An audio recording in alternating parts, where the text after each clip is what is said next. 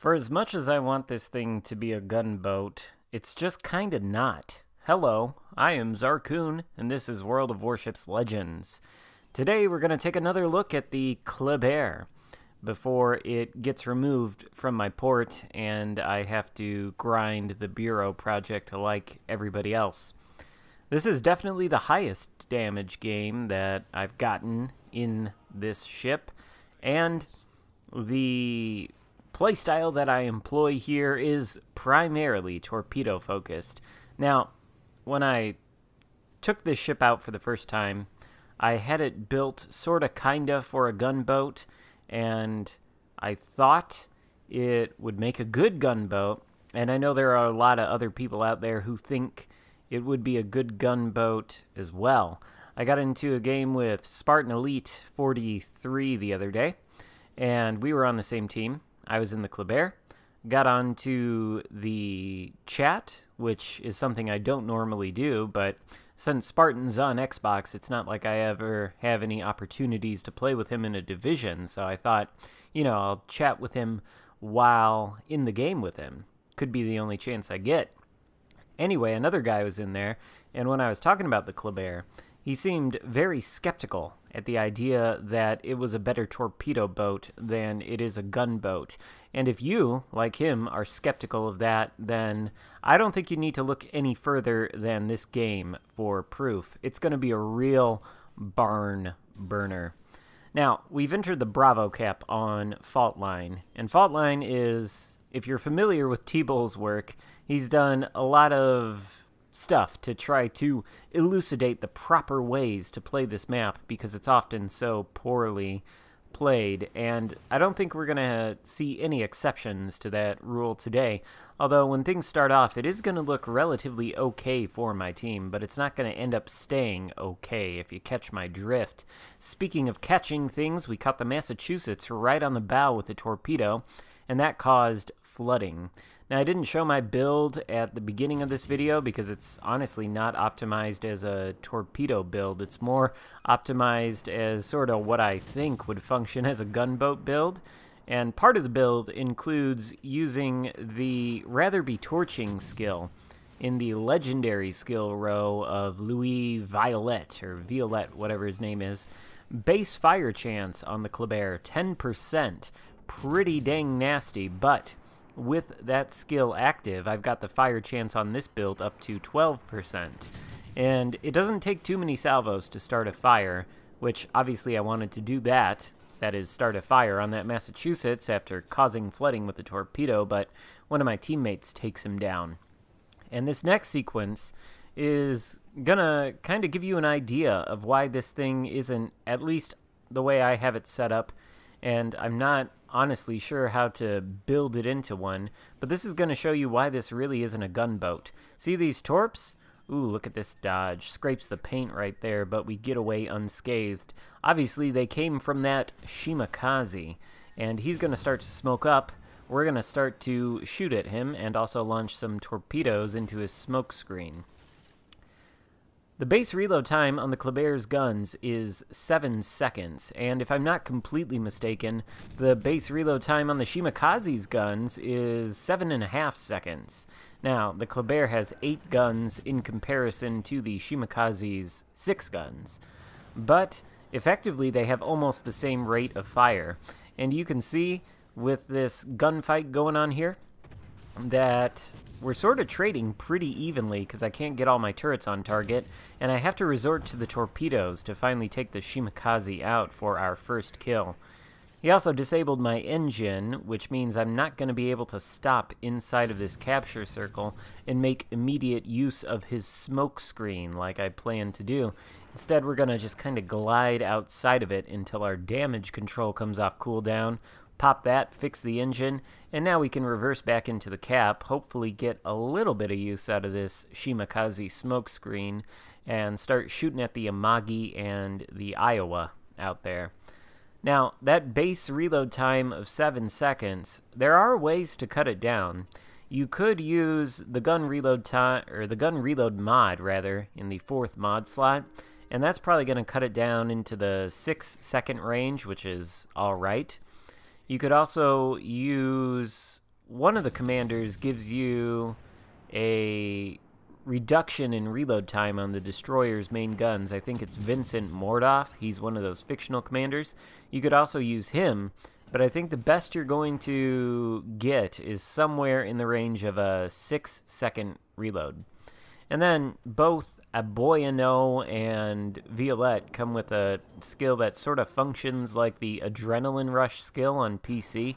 I can't remember what it's called, but the more damage you take, the faster your armaments reload. So you could also run that skill, but even with that, I don't think you're going to get this reload faster than 5 seconds at all. I think the fastest you can probably hope for is 5.5 seconds, and to get that, you're going to have to lose a lot of hit points and make use of that Adrenaline Rush skill, and that really hurts it. And by the way, if you do want to use that reload mod, it increases the turret traverse speed. Turret traverse is 18 seconds base, and using that reload mod is going to increase it to over 20 seconds, which is quite a long time for a destroyer's guns to turn. And I know some people out there don't think turret traverse is a big deal. It really is. It cuts down on your DPM if you have to spend time moving your turrets into position to actually shoot at something. The time it takes for your turrets to move toward a target is time that you're not shooting at the target. But the torpedoes on this thing are just so good. This is a fantastic torpedo boat. Look what it can do. It can push right up to this Amagi and Iowa and launch torpedoes very easily off both sides of the ship. It could even do this from stealth if I had stealth spec'd into my commander build a little bit more. If I put Bay on here as an inspiration, and I don't have him, but if I did have him, I think my concealment would be down to something like 5.3, and I would never even have been spotted doing this. And of course, if you want to spec into concealment more, I'm sure you can get it even lower than 5 kilometers, and if you do that, then it's going to make this kind of move a little bit easier. But now, notice I've gone out here to torpedo these battleships. My team holds 2 of the 3 caps. Unfortunately, though, many of them are out of position. We've got one battleship way up here to the north who is coming around chasing this Amagi and Iowa. And in my mind, I thought I could come over here really quick and kill both of these guys so that I could remove them from the game and my teammates' attention would no longer be captured by them. So, you know, maybe they would turn around and shoot at the small flotilla that we've got entering the Bravo cap now. They came all the way from the north, south into Charlie, wrapped around, got in Bravo. These 3 ships here, the Bismarck and 2 Alaskas. And these 3 guys, well, let's just say that I'm going to try. So I've got torpedoes launched at the Bismarck. The Iowa is dead. Looks like these torpedoes are on target. Once again, we do get a little bit too close and get spotted momentarily, but we don't shoot at our guns. We don't want these guys to shoot back at us at this kind of close range. And it looks like our torpedoes are going to hit the Bismarck. He actually takes 4 of them, and I think he was at basically full health. Now look at him. He's got no hit points left. And some more torpedoes, some spare ones, also managed to tag the Alaska. We shoot at the Bismarck, immediately get a fire, but as you can see, we're under heavy return fire from the Bismarck and the 2 Alaskas. And by the way, the Bismarck secondaries are reaching out, and I've never in my life felt more threatened by secondaries. Down to 4.2k health, and these guys are about to take Bravo. Nothing I can really do about it. My 2 battleships don't really seem to be in a great position to deal with these guys, and you would think that these 2 battleships on my team would have every advantage versus an Alaska and a Bismarck with no health. I don't know how many hit points the other Alaska has, but these guys are very low.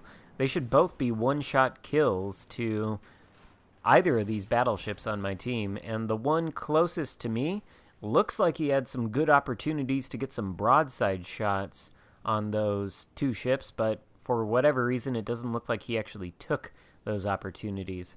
Plus, there's still a Shimakaze alive, and he's going to be a problem. I think that, in retrospect, maybe I shouldn't have gone after the Amagi and the Iowa up here, and instead maybe I should have turned around to try to deal with the other enemy Shimakaze. If I'd done that, maybe this game would have turned out a little bit differently. But as it stands, I can't really get anywhere near that Shimakaze.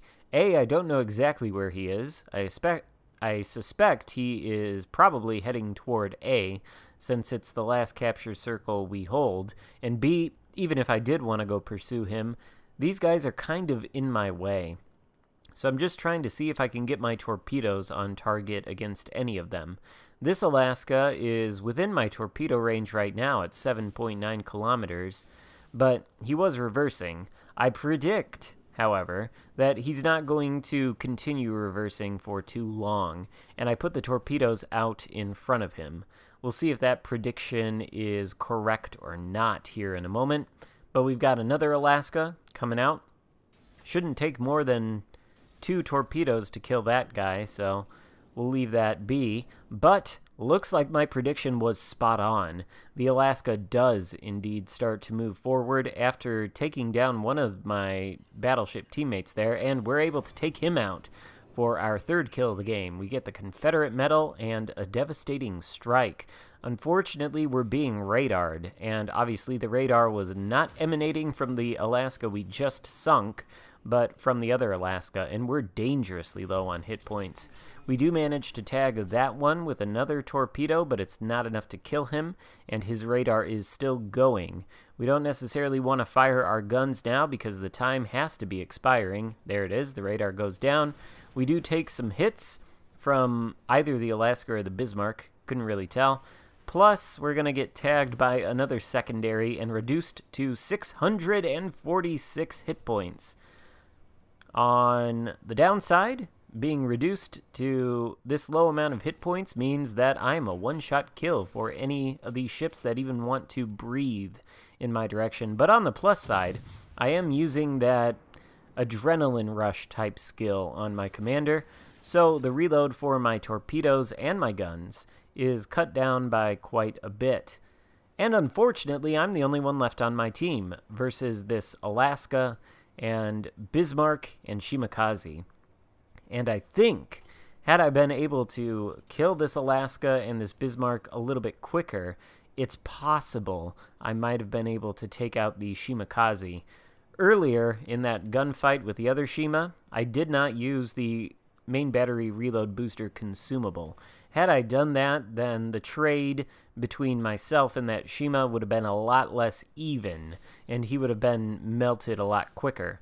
But you only get one main battery reload booster on the Kléber, unless you want to take the base French commander, what's his name, Fournet, I think, and use fully packed.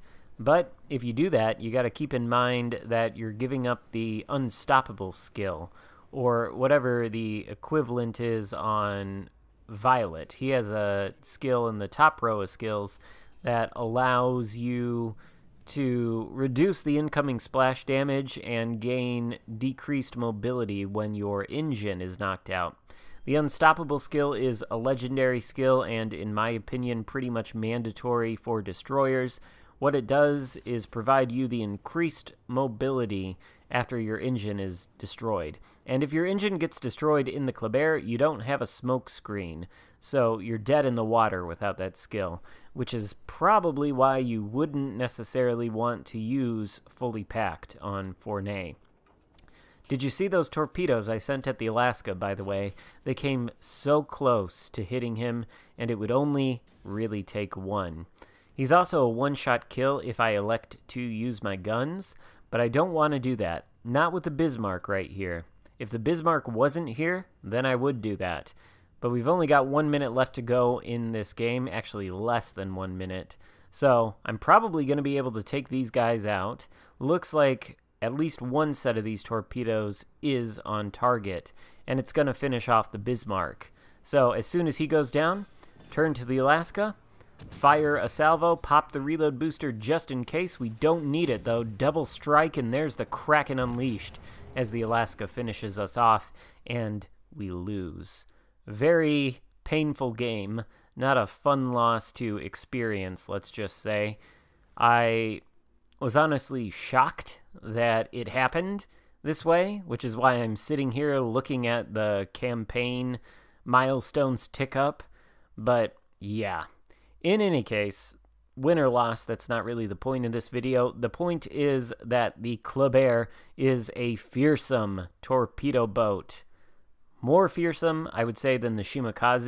And over the Shima, it at least has better guns. Look at that, 300 more XP than the top player on the winning team, rather. Crazy game. I wish it had been a victory, but sometimes that's how it goes.